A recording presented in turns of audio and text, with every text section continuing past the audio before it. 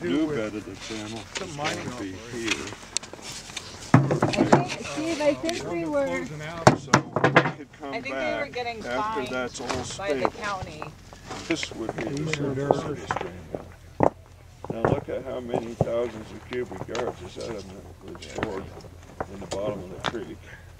Look at, that's a temporary water table. Water's going back into the bank behind you, coming in this way. So a lusher and lusher stand of vegetation can grow here to slow the water down more, to have less energy, and what we call the hydro period.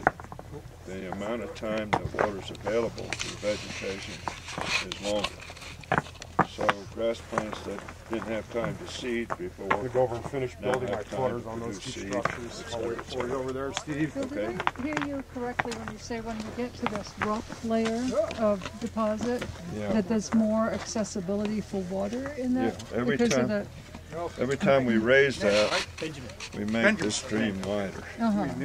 Okay, so that takes away power I see from the running water. It hasn't got anything to do with the way that we've got a rock layer and there's more access for moisture in there. But Bill, weren't you referring to that cobble layer? Yeah, right. Okay, if you look behind you, there's two main strata. It kind of depends. Right? There's a strata made up of really big stuff. That and this one, lots of times these are just. That's the heaviest and the stream gets moving. Then there's a strata made up of these large gravel or small cobble. Okay. Then there's a strata that's got a lot more clay in it. Okay. This strata, in the short run, repels water. I call it Adobe Creeks, because when there's a flood, the water just roars out of here and it hardly soaks into this at all. Okay, but if we've stored static flow down here, then it soaks back into the gravel and it gets stored in the gravel layer to ease back out later. So it's more permeable in the gravel than the clay part. So, but the long-term advantage is that once it's full to here, and this clay zone is in contact with the stored water, then you get capillary action that wicks water up to here. Okay, but it has to have a water body to wick from. So it works like a dishcloth. If the dishcloth is on the edge of the sink and it's touching water, then the water wicks up and over and it drips on the floor. But until this clay layer is in contact with store water, this is like an electric switch. It keeps water from getting to here. As soon as it's here, then the capillary action works again. So my method of erosion control and stream restoration works with three sciences. Geomorphology, which is the shape and dimensions of the creek, and where the power is and where the forces are directed. The second thing you work with is hydrology. That's how much water is moving, how long is it, and what speed is it moving at, how long is it available. And I'm mostly concerned with how long it's available, not how much there is. Okay. And then the ecological characteristics of the vegetation. So as the vegetation moves in, it creates roughness, which slows down the stream, which changes the stream power, which allows more water to stay longer, which allows more vegetation response, which modifies the morphology, which modifies the hydrology. And so the species composition of what can live and grow here changes over time, okay, which further manipulates the morphology. So this is an art of three sciences: geomorphology, hydrology, and ecology. And truly the regenerative process. Yeah, so you blend it, and I say let the water do the work, because the water's going to erode this bank and it's going to bring this stuff here, and it's going to sort it out and put the biggest pieces on the bottom, and medium size in the middle and the clays on top, and the vegetation is going to hold the clays because they just go on downstream as muddy water unless there's vegetation to trap and hold it. Okay. How quickly, after you've set up some structures like this, after a storm event, do you get to see some of this? You see change the first storm immediately. Event. Yeah. So you can assess where you've maybe improved or made mistakes. Okay, so that's a great question, because then we monitor, and monitoring does two things. Are we on track with respect to our overall goals for the creek? Are the structures in the right place? Yeah. Did we screw up and put one where it didn't belong, in which case maybe we have to either modify it or take it apart and put it where it belongs. Or also we just monitor for the integrity of the structures. So maybe the creek went around here, we need to put a rock right here. You know. Now, with the baffles, like this one,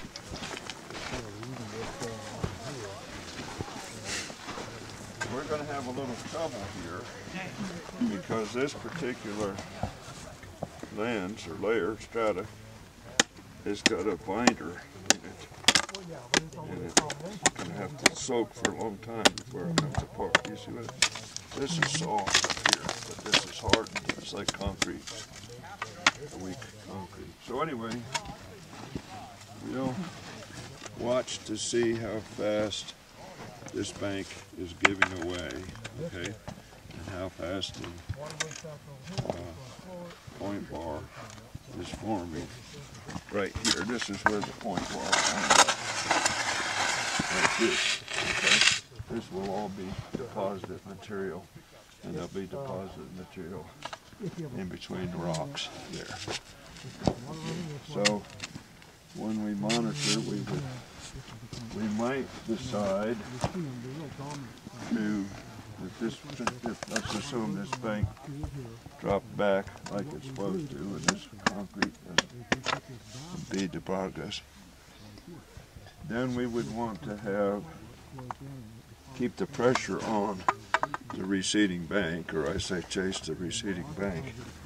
We can do that by simply adding one row of rocks along this downstream edge and coming out one rock farther. That changes the radius of curvature on the whole bank. We don't have to rebuild this whole structure. Just go out a little, just pinch it tighter? Yeah, just pinch it.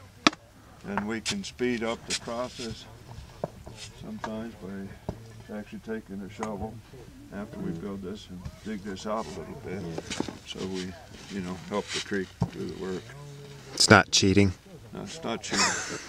So I understand. I make up the rules as I can. The baffle placement makes sense to me if you're looking at the meanders that are starting. But what about the one rock dam placement? How do you know where to set those up? Basically halfway between. Just between baffles. Yeah. And that's catching sediments that it carries. And the bigger the flow of the stream, what adjustments do you make in that? Okay, well, that's the great unknown in this part, is I don't know when it's going to rain next, and I don't know how much it's going to be.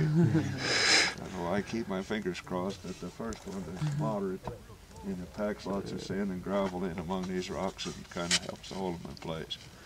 If the first one is this deep, maybe we've got a lot of work to do, because it might blow them out. Yeah. And if it doesn't rain for 3 years, nothing changes. Yeah. You get a little wind erosion, some stuff. Cool. So Bill, on this baffle too, I'm curious, do we want the downstream course to be set in an anchoring trench so that they're flushed with the bottom of the basin, just like a one rock at the bottom? A one rock dam? They scraped this out some. Okay, so the sediment in the bottom of the creek is the best analogy I've come up with, is, the moving sidewalks at the airport. Okay, so we jump up, the creek just went, the bed just went wide below us. Okay, so this is a stuttering movement when it's not raining, this stuff is not moving. So after the rainstorm is over, it all dries out, this bed would look essentially like it does now, with all the pieces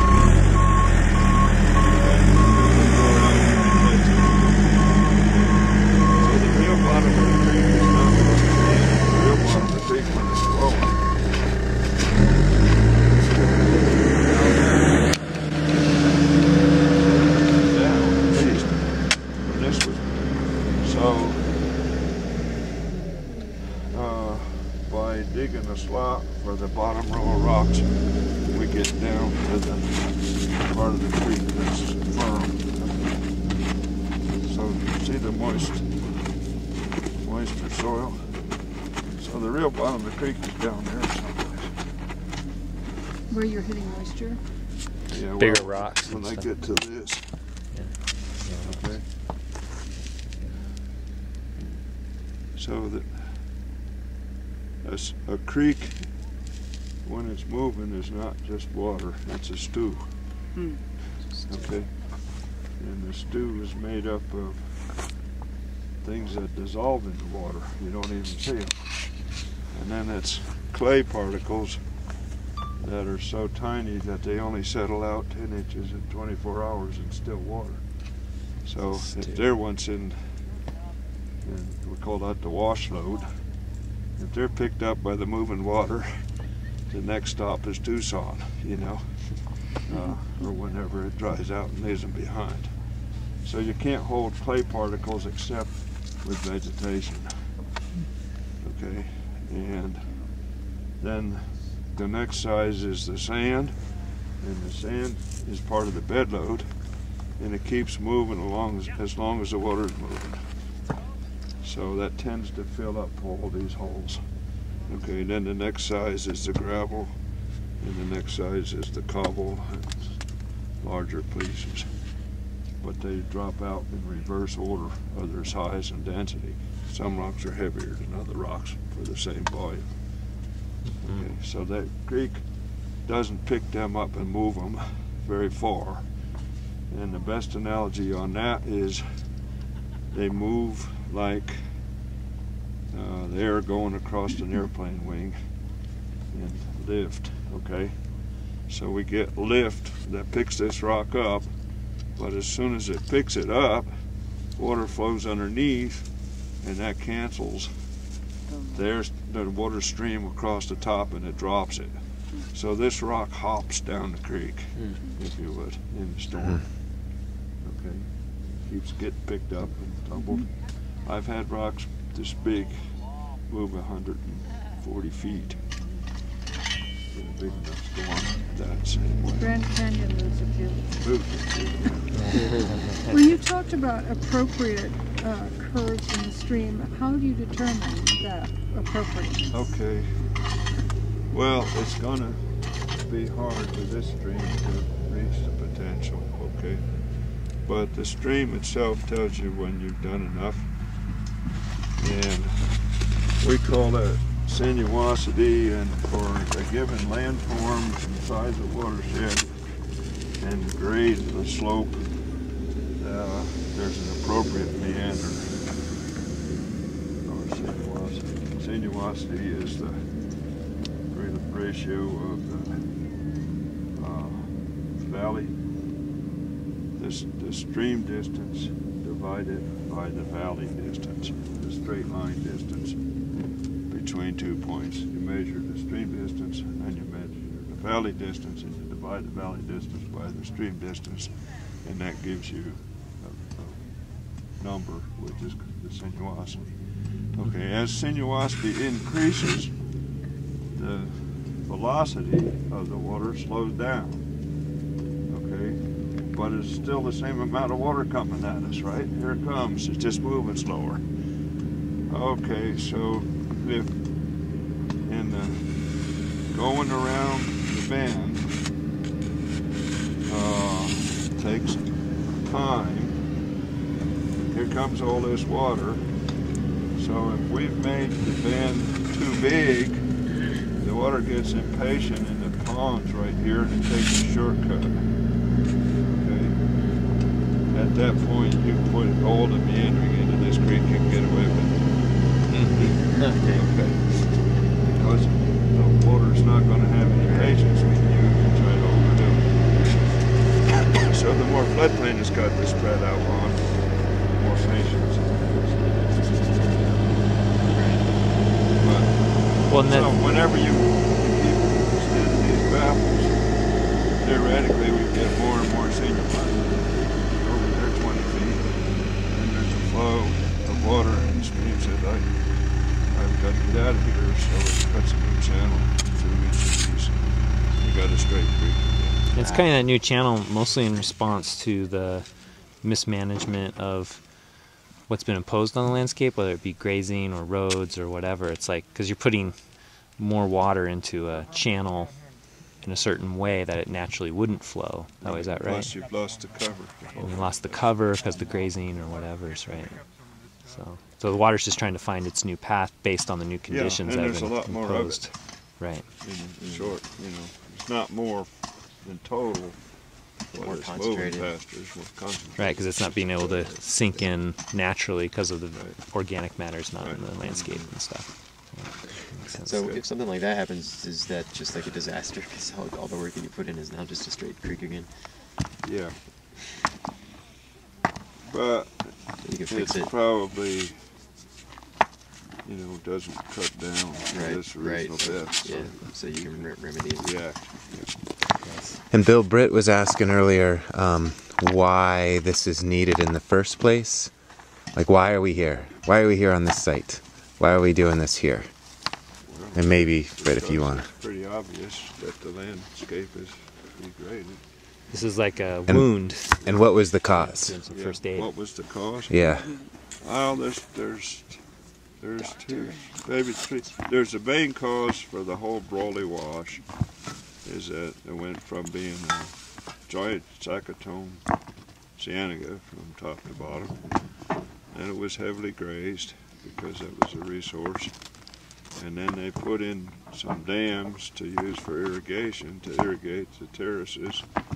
And there was a big storm. Nathan Sheriff wrote this up, like probably garbling the facts here. But there was a big flood around the turn of the century, and that reservoir dam broke, and the flood roared down the valley and downcut the main channel. Okay, so once the mother channel or the main channel downcuts, all the tributaries downcut to that level. That's a rule.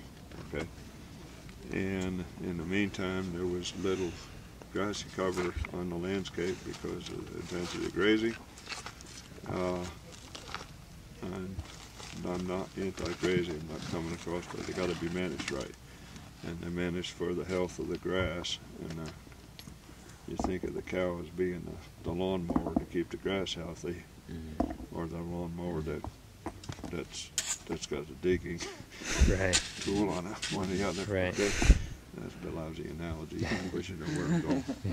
Okay, and then the landscape is crisscrossed with roads. He's right down below me Okay, here. and the old roads, wagon road, horse and wagon era, in lots of ways was tougher on the countryside than vehicles, because those big wheels had iron rims and they cut trenches, and the easiest way to go up and down a valley was in the grass along the creek, and those ruts captured the water, and it was straight, so the water ran faster in the ruts than it did in the creek, and then every once in a while you had to cross the creek. So here's this channel built by the roads that capture the creek and come down to the main wash. Okay, and now the roads do the same thing, and every time the road crosses the creek, it kind of cuts it out a little bit. Okay, and then comes a flood, and the water drops off that rim and causes a head cover to go chugging up the valley. So coming up through here, if you look at these, we could look here again at this mesquite tree.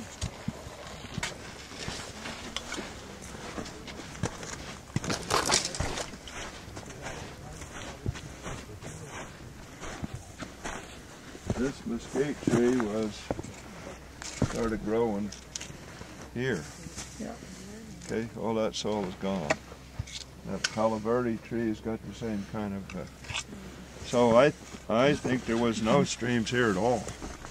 This was a big flat plain with just sheep flow coming across. About how long ago do you suppose? Oh, less than 100 years. Right, just little rivulets or something. Yeah, braided. Rivulets that crossed each other. Right. Never built up momentum.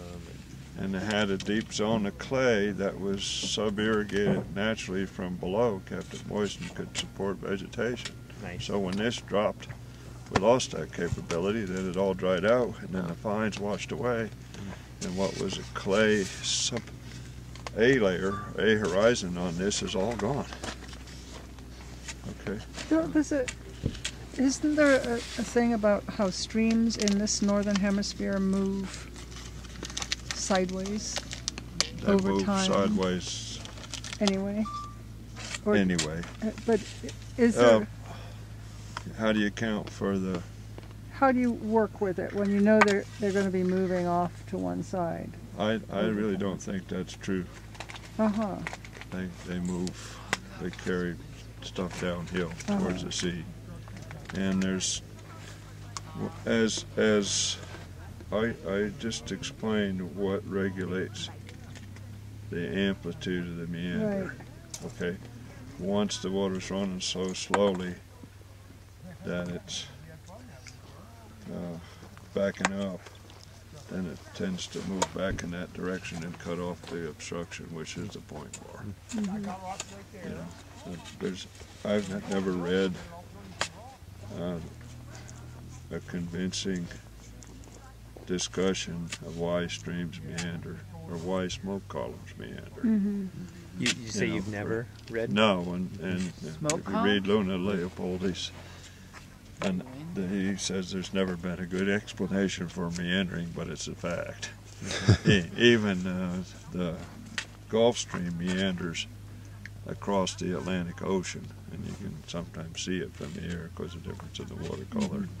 But it's still meandering with a, you know, with a defined meander length and amplitude, and it can be recognized. And the meanders in 3 dimensions, not just 2. Right, and when it does it's the vortexing, right? Is that the Varkarman vortex? Is that what it's called? I forget what it's called. But it's the one, you know, where it naturally slows itself down and speeds itself back up, and it's kind of like the imprint of the water has that self-regulating device, so it kind of wants to slow down and then speed back up and then slow down. But how to explain that? Yeah, it'd be a good. No, I can't. I'm not a good enough physicist.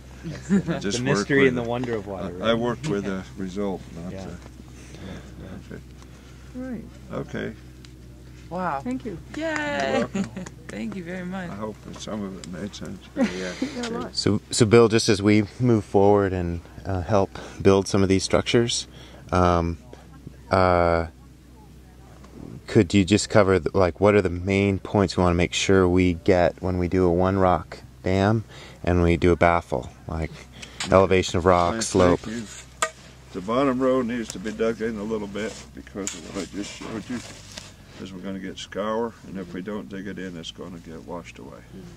I kind of want a smooth surface so we have streaming flow, especially on the baffles. If we have streaming flow without turbulence, we'll get we'll have sediment deposited among the rocks and in this point bar that's going to form down here.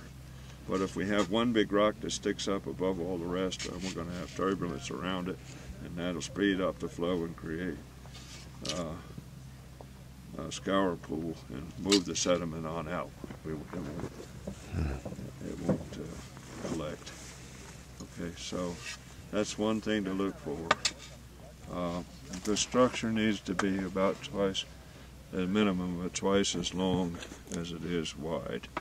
This is the width, that's the length, this is the hypotenuse. Okay. So it kind of levers the water into the opposite bank. If I stuck a structure like this straight out and tried to bulldoze the water into the bank, it's coming out on this side with lots of turbulence or an eddy pool. Or if you've rafted to Colorado or something, and you go around a big rock, what happens? You get slammed into the bank. That's a bit of trouble. Yeah. Made that happen. Okay, so we need to. Okay. We're going to do a decent job of stone masonry so the rocks are nicely abutted against each other, so they support each other. My analogy to that is the soldiers in a Roman platoon. You know, everybody's got a different kind of weapon, but they're all you know, shoulder to shoulder, several rows deep, so they're protected each other. You don't have one little stone out there by himself trying to, you know, ward off the creek. Or another analogy might be the linemen on the football team. You know, they're shoulder to shoulder too, and they give each other strength. If we just toss them in, we don't have that effect. And So, I like to try to chink between the stones because that speeds up the rate of deposition later. The little stones. Yeah. so in terms of worrying about any angle, if we just make sure we've got the length twice that of the Yeah, width, at least twice. and Sometimes the particular site, you know, doesn't allow for that. okay. Do you want a continuous slope from the anchor rock at the point up to the bank? Yeah. Sort of have that here. So would it be more advantageous if that rock on the corner was actually sloped just a little bit? So that Again? this rock on the corner, if it had, No, I worry about that being stable. just stable. Yeah. So it's okay if there's a little bit of a rise Yeah. from it, just as long as it's stable. About how much of this rock is down? You about 50%? Or is that No, probably 25%.